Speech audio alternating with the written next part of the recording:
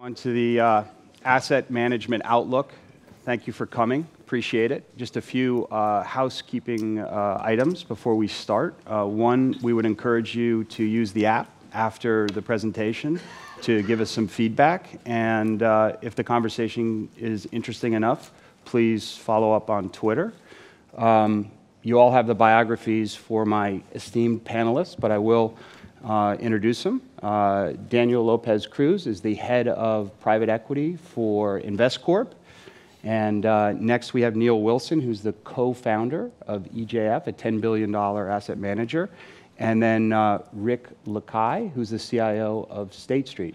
And let's get right into it. You guys don't want to hear from me. Rick, why don't you start us off with some structural changes or disruptions that you see facing you as an allocator? Yeah, I guess firstly you have to ask where returns come from. We're saying how we're going to make money, where do returns come from? They come from risk premia, they come from structural opportunities, and I think often they're underestimated. So we focus on what the trade of the day is or what the kind of unexpected information is. But those risk premia are very important in driving returns in the long term. And I think right now what we think people should be focused on is the opportunity in front of them in terms of risk. So we're risk on at the moment. It's very tactical short term. But in terms of efficiency of a portfolio, we should focus on how you can get exposure to those risk premia at very low prices, whether it's factor-based investing or smart beta, and then conserve your fee budget and your risk budget for those impactful active trades that are really going to make a difference. Don't over-diversify. Don't have too many active managers. Focus your attention on things that are really going to pay off, where skill pays off and where the fees pay off. But I think now there's an opportunity to benefit from the equity risk premium, but also some elements of illiquidity and some of the concentrated portfolio designs that we see are being very important, including private equity and illiquids. So when you talk about concentration, because it's an interesting topic, how do you think about concentration in, say, the top 10 positions in your portfolio or the top 20 positions in your portfolio? For instance, at the Brown Endowment, we have about 33% in our top 10 and about 54% in our top 20. And we have to balance preservation of capital with growth of capital. But how do you look at assembling your portfolio in terms of concentration? Sure. How do you think about that? Well, I think from an active perspective, the fundamental law of active management is absolutely critical. The deeper your information set, the more appropriate it is for you to have a very concentrated portfolio. Or to put it another way, if you know a little about a lot, then it makes sense to be more of a factor-based investor and diversify very widely. And I think there's room for both. So I think in a typical portfolio design, you'd have a factor-based investing strategy in which you are profiting from these very small valuation arbitrages. But then if you can find a manager who's got very strong insights into a smaller number of companies, you'd be much more concentrated in that part of your portfolio. The thing to do is not to mix and match inappropriately. So if you've got people who claim they know a lot and want to run a concentrated portfolio, you've got to be super skeptical. Neal, you run a very large asset management firm. How do you think about these structural changes and taking advantage of them? So we're a regulatory event-driven shop. So we are based in Washington, D.C., and we focus on changes in the regulatory world and how that creates investment opportunities. So for us, what we think is a really jugular play right now is really the small banks. So even though it's hard to believe that there is bipartisanship in the United States and Congress, in May of this year, there was something called the Bipartisan Relief Act, Regulatory Relief Act, and it was passed with bipartisan support. And what it did is not undo Dodd-Frank and as it applied to banks, but it recalibrated as applied to regional and, in particular, in our view, small banks. Because in the United States, it's very different. You have 100 banks here in the UK. We have 5,200. If you go back 10 years, you had 10,000. So there's a consolidation story going on in the banks, and the Federal Reserve wants that to happen. And part of the regulatory relief bill that was passed in May is it creates really an opportunity to buy equity, but in particular, we think the most interesting is the debt. And then the other thing I would just, as a related point, say is that when the tax bill was passed in December of 1997, the Tax Cut and Jobs Act, it was known in the U.S. for cutting corporate taxes and income taxes. But a very interesting provision, which has been discussed here at the conference, but I want to link it to the banks, is the opportunity zone, qualified opportunity zone legislation. So that's where there's a tax incentive, to basically capital gains and put it into certain, what you would call here enterprise zones. We think it's very interesting from the bank perspective because unlike the way you have enterprise zones here, where it was kind of planned in certain communities and sector-based, in the U.S., it's unleashing the private market. So anyone with capital gains can invest wherever they want within these zones that have been designated by the states. And in many cases, it's in the path of development, and it's very interesting. So small banks are the biggest lenders to construction and development. It's over 40% in the United States, small banks. And so we think that's really a jugular play to take advantage of what we see as kind of a disguised infrastructure play. But Neal, how cheap? Can you give us a sense of where the valuations stand? What are the metrics that you use? And is this 2 standard deviations? Is this 1 standard deviation?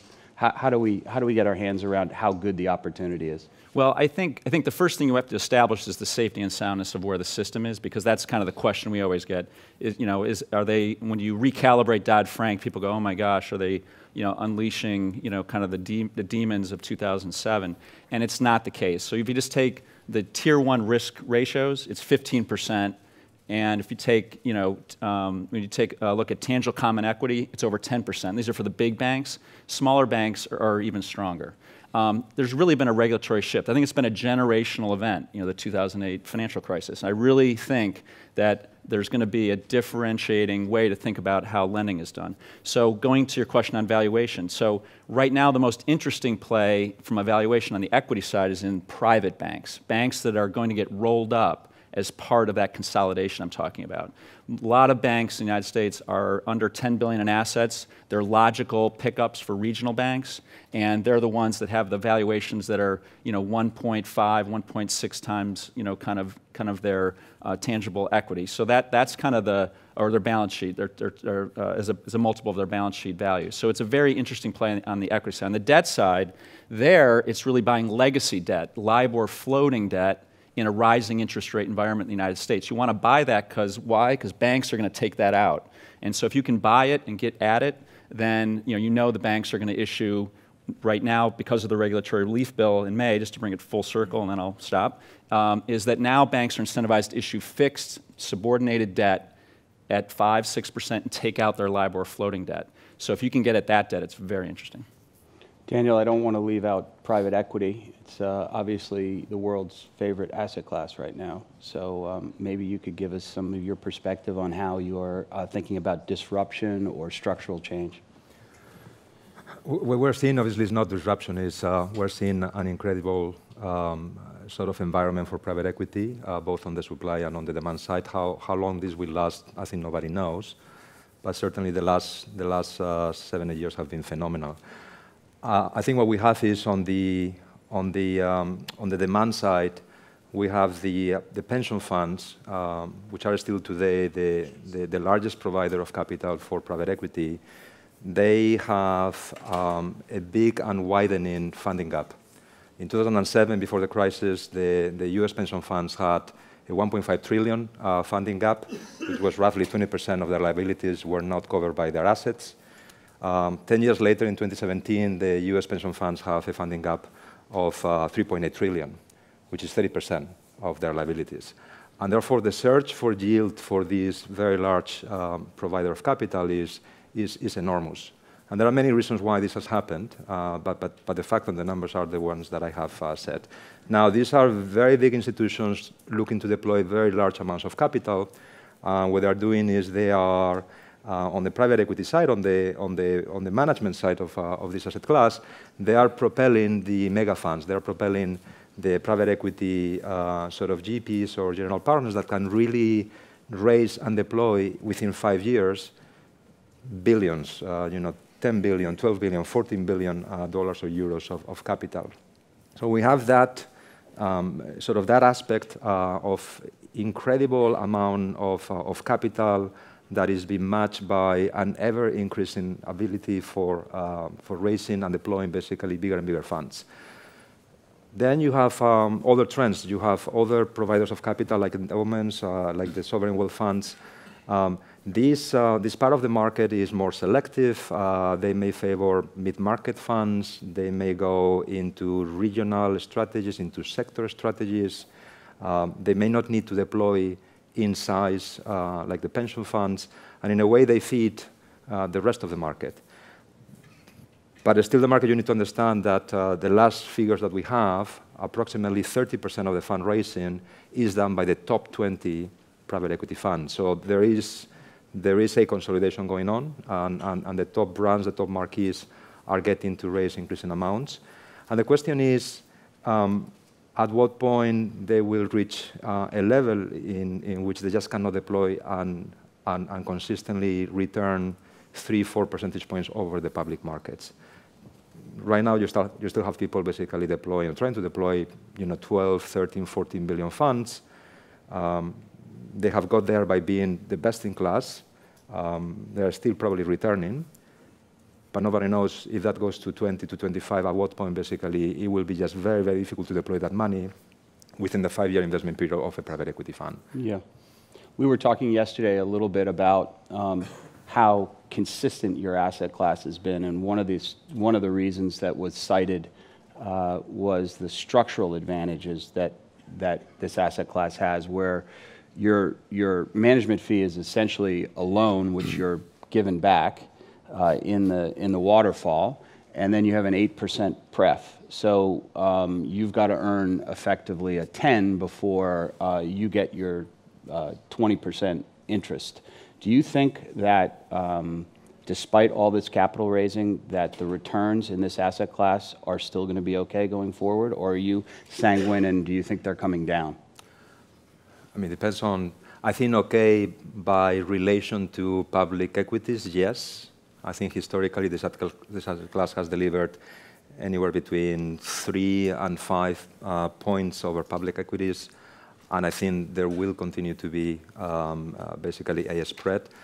The reasons are simple. Investors pay higher valuations for liquidity, and we see that. I mean, whenever we have a company and we are thinking about IPOing the company or selling the company to an industrial buyer, 9 out of 10 times we find a greater value in the IPO market. The public investor will pay more for the same company than another private equity. And obviously, there's an obvious reason that that public share is liquid, whereas a stake in a private company is not. So you have that in a way creates part of the differential. And then it's leverage. Any public company will have no more than 2 times of leverage. Any private equity company will have 4, 5, 6 times of leverage. And that, obviously, if you are growing the business, has a compounding effect on the return. So I think these two drivers will continue to play. Whether they will deliver 3 points or 5 points, it remains to be seen. There will be big difference also within the different players. But I view those as structural. Basically, there is an illiquidity premium and there is a leverage sort of compounding factor that is built into the essence of private equity, and that will continue to generate more returns. Rick, as a large allocator, how do you look at the asset class of private equity, and what role does it play in a portfolio from your standpoint in terms of optimal asset allocation? Yeah, I think from an OCIO perspective, we have about 25% of our client assets in alternatives, and private equity plays a really important role. The bar is high, so 300 basis points or so over public equity would be our target. Part of that comes from equity. But with so much money rushing in, I think we are concerned about the future return, and it's a very challenging environment, because if you own a company now within an index fund, you're paying a handful of basis points to own that company. As it shifts into the private side, the implied fee, including carry, is pretty substantial. So something has to happen to that company to deliver pretty extraordinary returns. And I think those extraordinary things have happened. The disassembling of companies, the operational improvement, and obviously the leverage is part of the story as well. So I do think they play an important role. But if you step back and look at, for example, the pension system overall and say, well, its liabilities are looking like bonds and they're greater in value than the assets. Therefore, how do we get out of this problem? And the corporate sector that's the sponsor, particularly in the US, is pretty highly levered as well. And leverage has gone up in the private sector in the US. So it looks a little like an interesting construct of a balance sheet where you've got liabilities that look something like bonds, you've got cash flows that are coming from a levered corporate, and you've got assets that, in a sense, are getting more risky because people want to get out of the hole and invest more in private equity. So a lot is riding on that growth opportunity, and if it doesn't continue, or if there's some interruption, you've got to be very careful about your solvency and liquidity position. So I think you can be prudent and invest in alternatives, but you've really got to play it all through and say, how likely is it we're going to get through, let's say, an extended cycle in the US without some sort of a credit problem? You know, we're very late in the credit cycle, and how could that rebound on my asset allocation? So they've got to be very, very resilient and robust. I mean, I think it's, you know, the industry, the private equity industry will tell you that you shouldn't try to time the market, that you should effectively make sure that you're diversified across vintages. Do you believe that is the case, or do you believe that you should be opportunistic and flex up when there are moments of disruption or change? Well, I think the data would tell you that when you reach a peak in terms of new flows into the industry, future returns aren't very good. But that makes it sound like it's easy. Oh, well, all I need to do is time then and not put money in when everyone else is putting it. But it doesn't quite turn out like that, because apart from anything else, you want to develop good long-term relationships with GPs. You want to develop reliable partnerships and have a flow over a very long period of time that evens out some of those bumps. But what you don't want to do is be in and out dramatically and run the risk of timing being diabolical. Neal, do you have thoughts on areas that maybe the group could benefit from in terms of looking at for people that are interested in compounding their capital over long periods of time? Well, I think one thing I wanted to make sure I touched upon was a little bit of our concern about where the credit cycle is, just kind of going off a theme that Rick touched upon. I mean, if you think about the, you know, the leverage loan and high yield markets right now, I mean, it's $3 trillion. 2.2 trillion of it is below investment grade.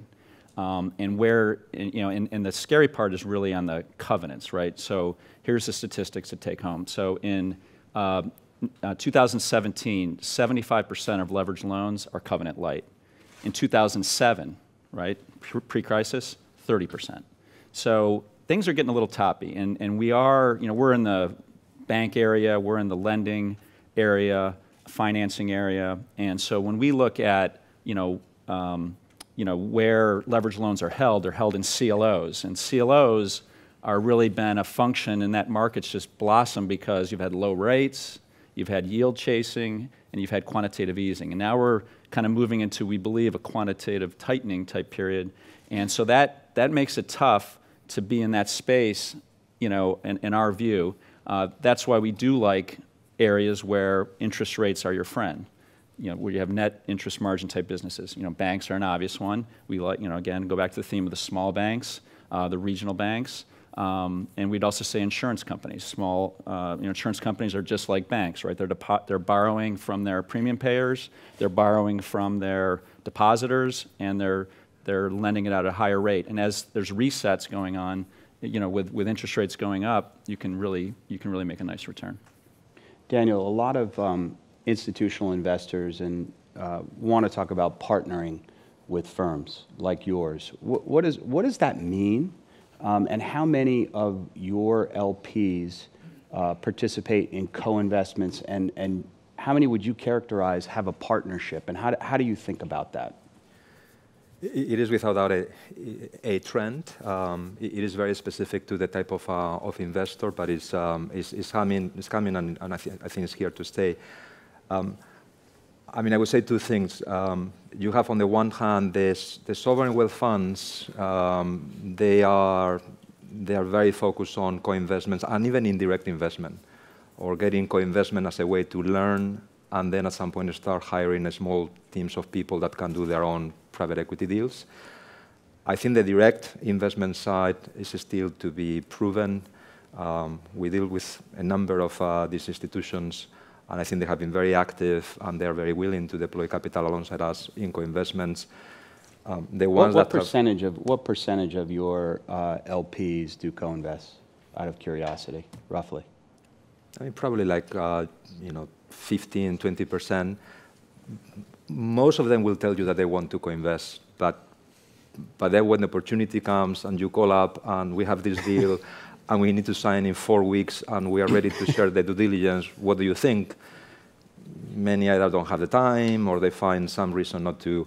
So the ones that are really committed to it, I still think is a minority, but I think it's a trend. This is something that we were not seeing in these amounts only, I don't know, 5, 6 years ago. The other trend that we are seeing is in what we call sort of separate managed accounts. So people that are actually coming more from the perspective of, oh, do I really need to pay 2% management fee and 20% carry to Investcorp or to this fund? Or can I cut a better deal by showing more commitment, more capital, perhaps with some few opt-outs, but otherwise getting a closer sort of alignment with them? This is completely deal by deal. These things are very opaque. You really need to find a way to negotiate this. It's increasingly involving more than one asset class. So at Investcorp, private equity is one of 4 asset classes, but we have our larger business by assets under management is actually credit. So we're a very large CLO manager, the 3rd largest CLO manager in Europe, and the 9th in the US. And oftentimes these clients will come up to us and will say, here you have $500 million. I would like to do 60% in credit, 40% in private equity, and the rest in real estate. We also have a private real estate business within these parameters. Do you let them move from credit to private equity? Because one of the things, and Rick, I want to push you on this, is the opportunity cost, right? You have a forward commitment when you commit to a private equity firm. So how do you think about that cost of capital if you're going to have to set it aside, or are you allowed to put it in an Investcorp product and then move it over to the fund? Because many people would say private equity returns are somewhat overstated because of that opportunity cost. We're not taking account of the cost of having to hold on to that capital for the capital call that you will get. So this would be people that would be looking to deploy more than they would deploy in any of our vehicles or funds.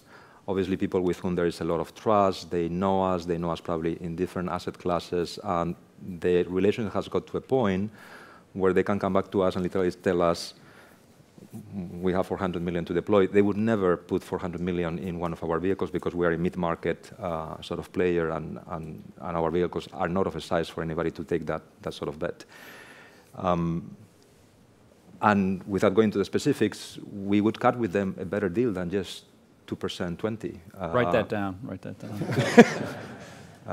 But it is going to be case by case, and it's going to be completely tailored to that specific sort of institution. And we hear that this is happening across, so it's not only with us. Everybody's entertaining these discussions. And obviously the investors are looking for ways to lower the fees. And this is, I think, I think the co-investment is one part, because most of the co-invest comes with really no management fee, even no carry or very low carry. Direct investment, obviously, the same. And this is somewhere in the middle. Can I add to that? Sure, absolutely. And I didn't mean to cut into your point, but because I would agree with it wholeheartedly. I mean, if somebody is willing to partner with us, whether it be a large pension, a large institution, you want to build that relationship. And we have found, and we've changed kind of the way we started thinking about our investors 3-4 years ago to try to make it more deep dive with fewer clients, and that's been a very fruitful exercise. And it's also made us, so we, just like I'm sure it's the case with Daniel and Rick, I mean, you really get to know your client and where they have interests, and then it becomes you're a partner, and you're willing to cut fees, you're willing to do all those things, because if you know what that pension is looking for, you can refer them to your cohorts in the business, and you're really solving problems, and ultimately that's what people want. So I know it's a simple concept, but I would say we had to actually take a conscious undertaking to take that approach. I mean, I'd agree with the premise that you can't chop and change without being a cost to it. And so the question from a total portfolio management perspective, how do you manage solvency and liquidity and the opportunity set in an intelligent way? And we have a methodology called the Path Forward that takes account of all of the calls we've got, what we're doing on the real estate side, on the direct side, on the indirect side with co-investments, but also the rest of the portfolio. So if we're feeling a little uneasy in terms of where we are on the credit cycle, we've got a lot of other exposures within the portfolio that are more liquid that we can use to manage our way through. I think on the illiquid side, the key is to be consistent and not to incur those opportunity costs if you possibly can, but look at the total portfolio. You can't look at what you're doing in private equity and say, right, I want that return in private equity without thinking about it in terms of the total portfolio context. And I think the best GPs also understand that they're a component part in a total portfolio solution. And I think if both parties operate in that way, you can actually, you can operate harmoniously. The disaster is if you treat those people like they are a tool that you can kind of chop and change and come in and out of. But Rick, how do you think about the forward commitment? Because, for a lot of U.S. endowments and foundations where your illiquid assets are now, in the case of, say, Yale or Princeton, are close to 50%. Behind that 50% is an inherent forward commitment to keep the level of your privates at that level. So how do you think about that obligation that you have to fund going forward, and how do you think about that within the context of a portfolio? Do you ignore it and say, well, I'm going to fund it from cash, or I'm going to fund it from inflows, or how do you think about it? Well, you definitely can't ignore it. I can't speak for those institutions that you refer to, but if I was given the job of managing them, I'd certainly think about that forward. You don't want that job. You have the forward commitment and the cash flows and the liability that you've got there and the solvency of the whole institution. You can't take one thing and say, well, I'm going to concentrate on that to the exclusion of everything else. But if you've got long-term horizons, as they should do, then you should be prepared to weather some degree of liquidity risk. But as we know, through 2007, 2008, a number of people thought they were long-term investors, but then it turned out that when the balloon went up, so to speak, they weren't very long-term at all because they didn't have a choice. They were called on their long-termism. And so I think if you think you're long-term, you should think through your path dependency very, very carefully before you make a commitment that gives you a liability that you can't fund.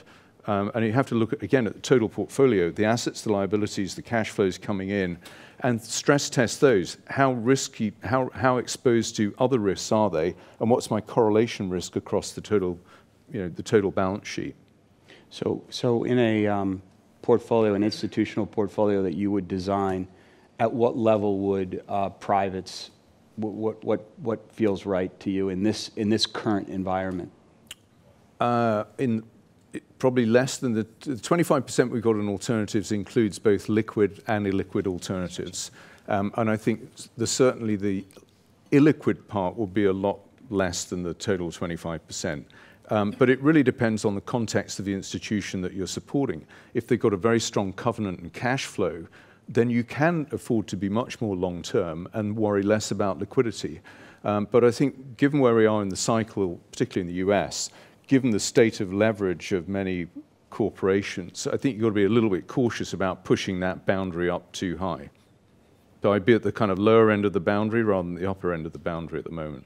Well, if I may just add one thing. I mean, if you're going to have a private equity program at an institution, and I've sat on pension boards and endowments, I mean, you want a secondary strategy as well, so you can buy secondaries for those that don't manage it well. And you can also deploy money, quicker and more tactically if you have a secondary kind of allocation for, people who are selling their LP interests.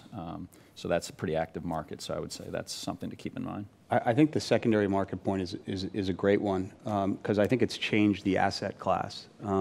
Many of my peers are regularly trading in the secondary markets at NAV, obviously lagging maybe a quarter. Are you finding that clients are trading in the secondary markets, and how does that? What percentage of your clients do you think trade? Probably none, but...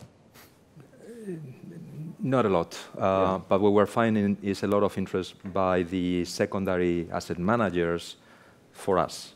So some of these firms like Lexington and the likes, they are very actively approaching, I think, all of the GPs just to check if do you have some long tenured assets from some old funds that you would like to basically transfer your LP interests.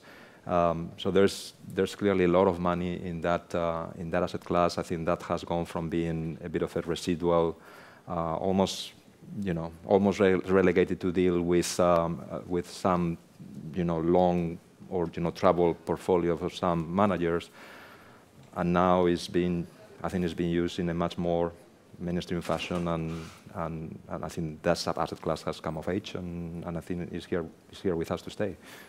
Yeah. Where do you come out, Daniel, on a generalist approach versus a specialist approach? We know what the academics say with regard to private equity, but where do you come out on that, and where do you stand in terms of your outlook on what's the size of a fund to maximize both the return and the risk?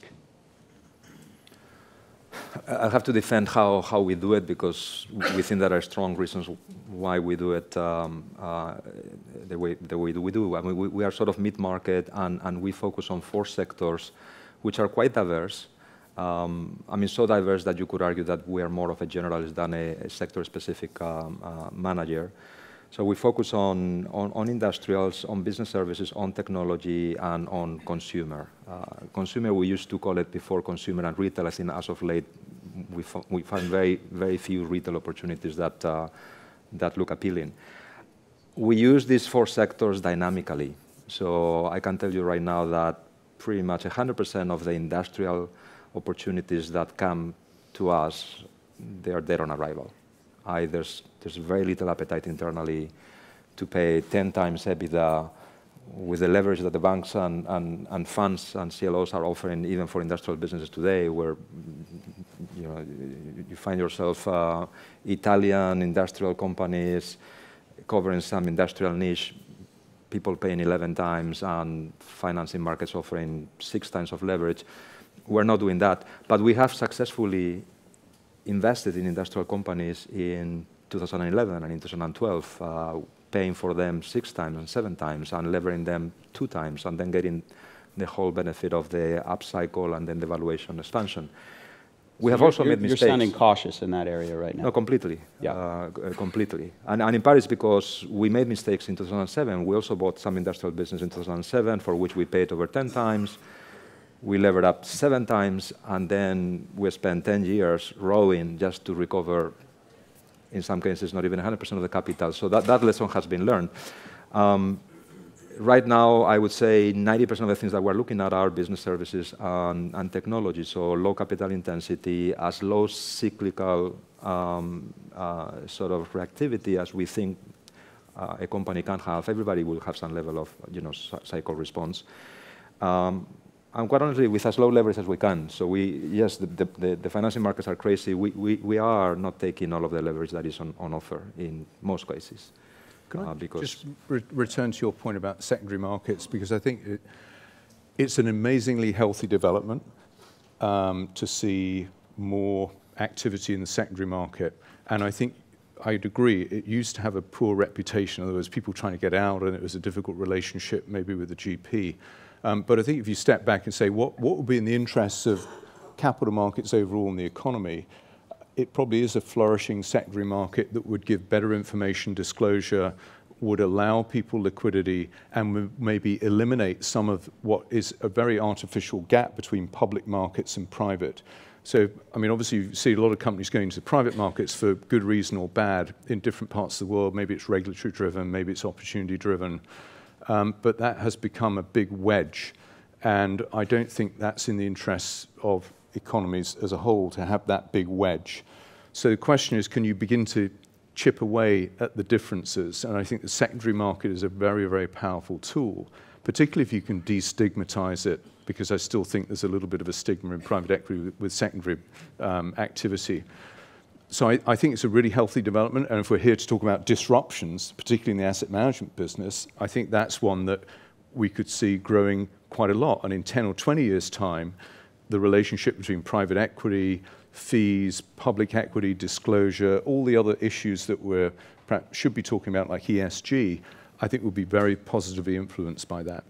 Why don't you touch on ESG, because it's a very polarizing topic among a lot of investors. Maybe you can just, I know you've thought about it, maybe you could just touch on it quickly. I'd love to.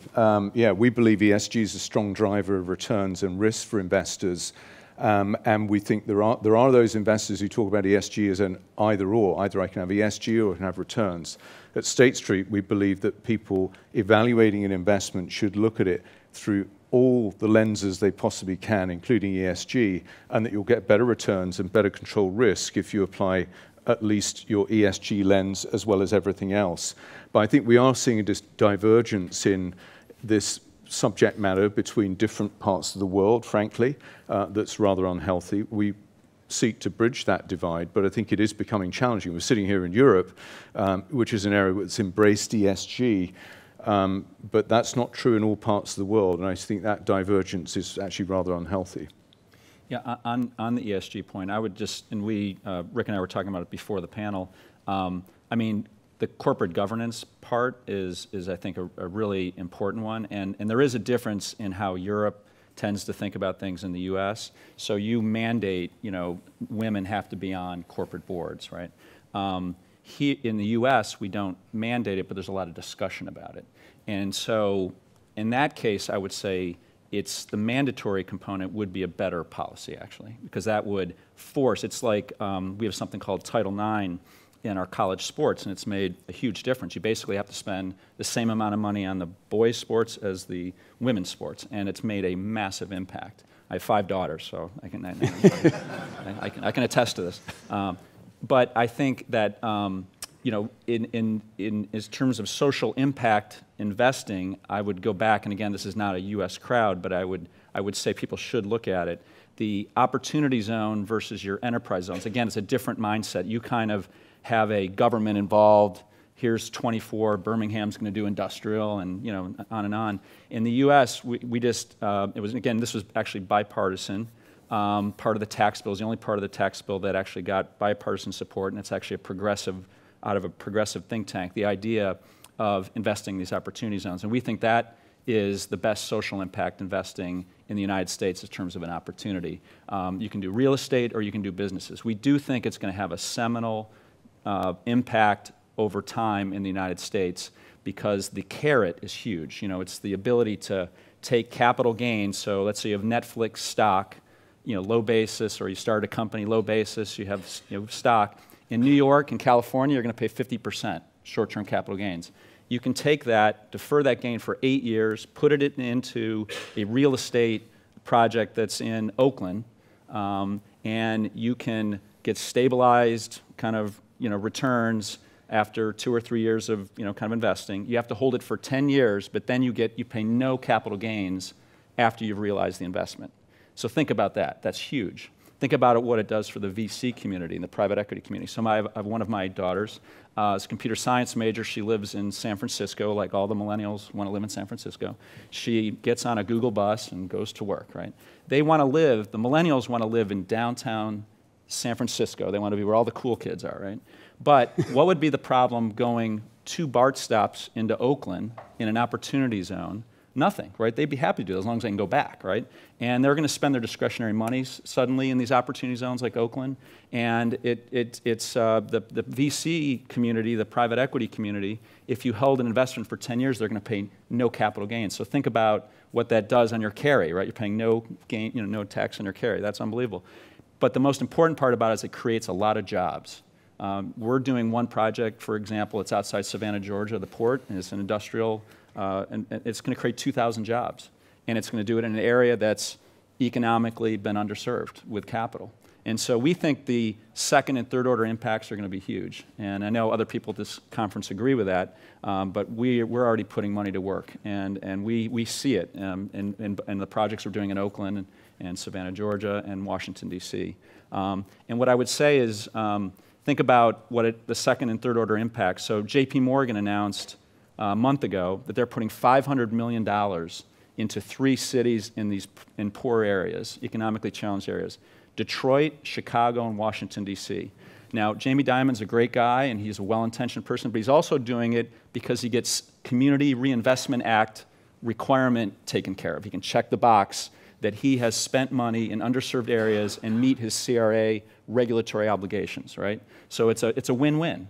And what is that going to do? That's going to be a catalyst for another $1 billion on top of his $500 million, or the bank's $500 million. So we think it's huge. And again, if you're a U.S. investor, it's a no-brainer. If you're not a U.S. investor, you have to play it kind of indirectly, and I'm making the case for the small banks and the regional banks.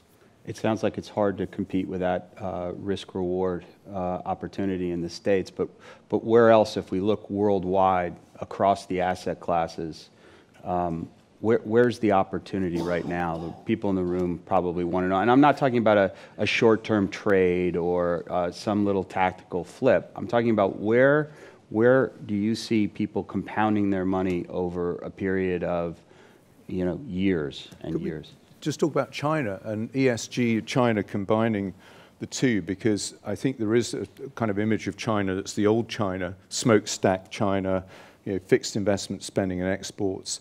But it's clear there is a plan to change to a more consumer-oriented economy.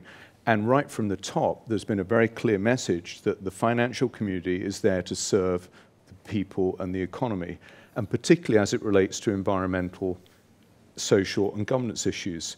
And so I think the way that the A-share market is evolving and opening up is going to give you a double opportunity. One is, we know at the moment it's under pressure because of the trade tariffs and everything else, but if you look at long term, there's probably a fantastic opportunity there as China continues to grow and rotates its economy from the old smokestack to a more consumer-orientated, technology-driven economy. But alongside that, you've got this ESG lever, which I think is particularly important in China, that's had a history maybe of neglecting some of those issues. But right from the top of the country comes the message, this is something we need to pay attention to. So I think that's a really interesting compounding opportunity that actually combines two interesting drivers of return. That's very interesting because obviously China is, 22, 23% of world GDP, yet my sense is that people are underinvested there. What do you think is the appropriate range? I'll give you a range of what an institutional investor should have allocated to China, given geopolitical tensions and given the what people would criticize as the lack of a rule of law. What do you think is a responsible amount? So the size of the capital market would suggest it's a very big number. We, in our advocacy with index calculators and others, have said you've got to rein that back because we don't know the future in terms of capital controls, the degree to which our clients can move money in or out, or the history of suspensions of stocks. That is becoming a better story, but I think we'd still have to be really cautious. And so I think putting it in at 5% of your emerging market portfolio, moving up to 10, is a reasonable number.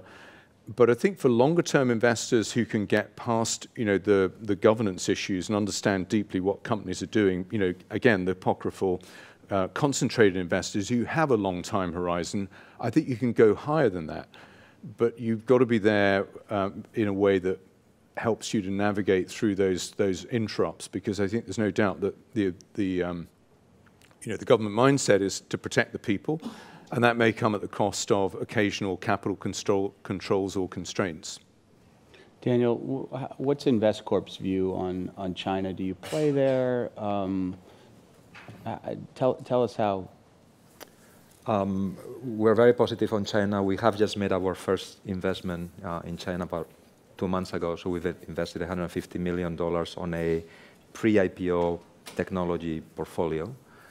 So these are companies that we think will be IPO within the next 3-4 years. Very fast growing, still very little cash flow because they're reinvesting most of what they make. And it's on a portfolio basis. So we've invested in a portfolio of 9-10 companies with a partner, with a Chinese partner. I mean, there cannot be better testament as to what we think about China. We did that, by the way, in the middle of all of the tariff war with the US, because our expectation is that whatever happens, the size and the magnitude of the country is such that you have to be there. We are also very positive on Southeast Asia and on the subcontinent. We think that if the trade war with the US actually cannot be averted, Southeast Asia will be a very big beneficiary, because what is going to happen is many of the Chinese manufacturing companies are going to transfer the last mile of production to Vietnam and to all of these countries. And from there, they're going to export into the US, into the rest of the world. They're not going to basically shut down their businesses. That's when you talk to the businessman in China, that's what they're all telling you. That is the contingency plan. And probably is going to happen now no matter what, because they have seen that the risk is there, and the US administration may just become for a long time more belligerent. So I think Southeast Asia. Will you also partner with people in those markets, or would you do something? I think those markets are smaller, and therefore probably it's a second step. I mean, so far we have invested in China, and we have a smaller investment in India also that we have done over the last sort of 6 months. And we see these two as the places where we should over time develop our capabilities with the help of partners, because they're very local markets. You really need to know the ground, and we cannot just shift. My team here in Europe, we have Chinese speakers, which we have hired in anticipation of this happening. But I cannot just basically ship them there and hope that they're going to be doing deals and that they will know the lay of the ground. We need to do this with partners, and over time we'll learn and probably we'll be able to set up our own sort of teams there.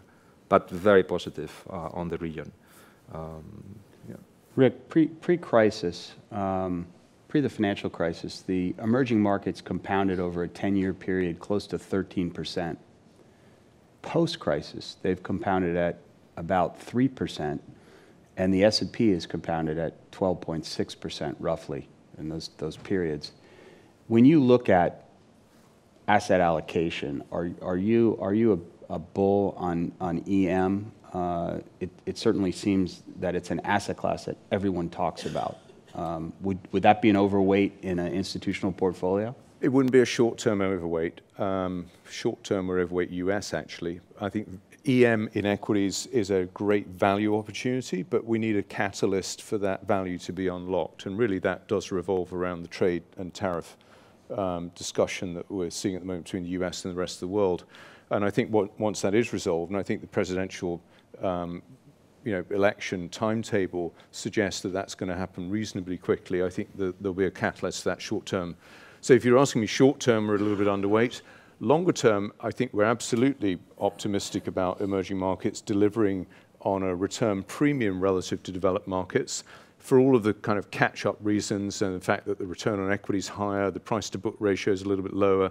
So it's set up quite nicely for long-term returns. Does anyone have any further sort of areas that they'd like to discuss? Because I think I'd actually like to open it up to some questions. I think that might be the most beneficial for the group, if that's okay. Yep. Sure. I have a question for Mr. Rick Lacaille. Sorry. Question for Mr. Rick Lacaille. We invest in some of your ETFs. Very happy. Thank you.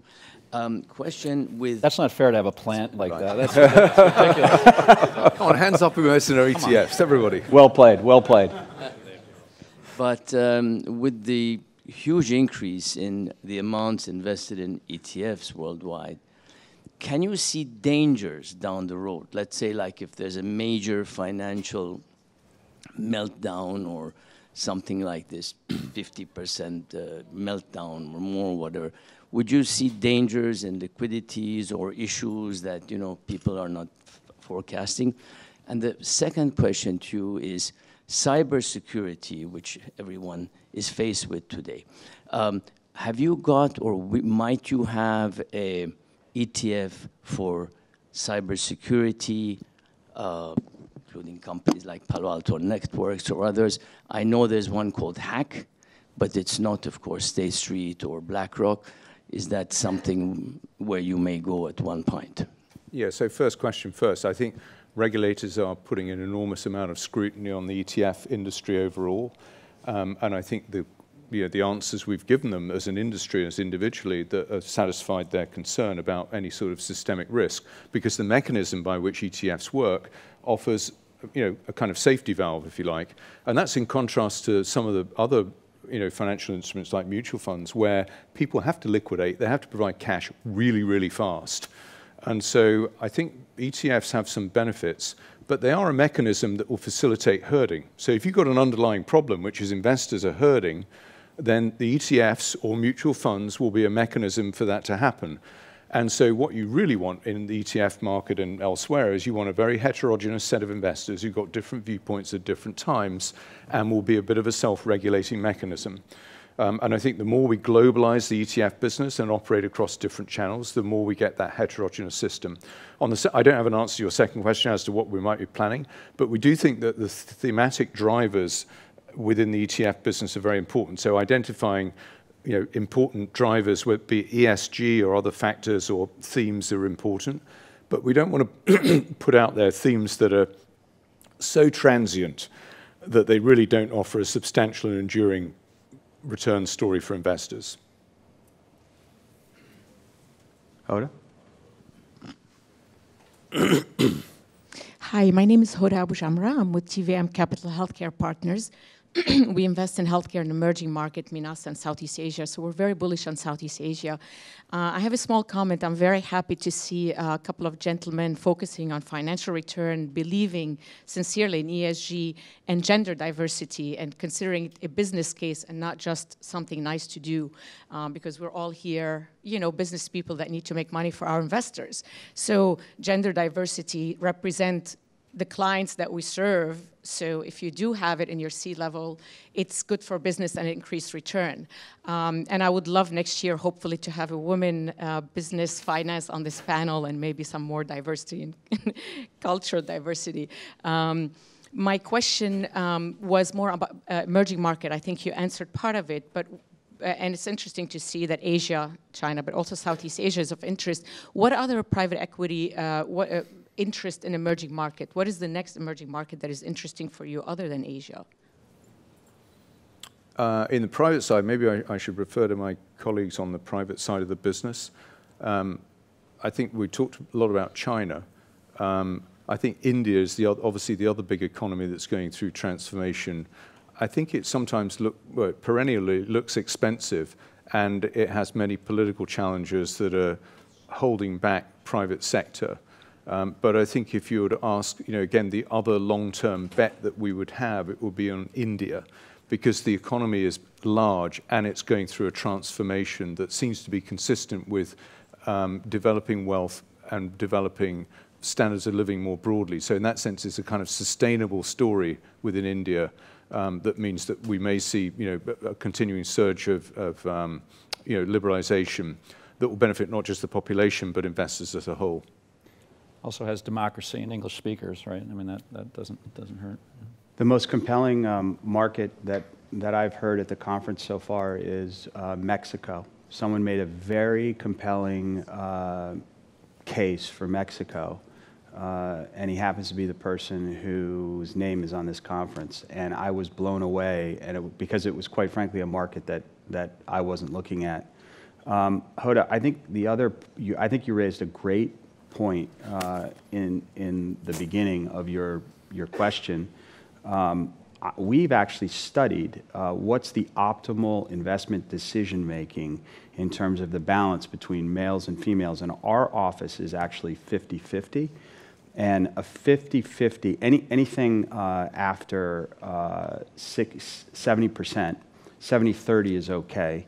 But 50-50 is better. You actually make longer-term investment decisions, less emotional decisions. So we're strong advocates of having balance, and although this panel doesn't look very balanced, behind our organization is a very balanced group of individuals that are making investment decisions.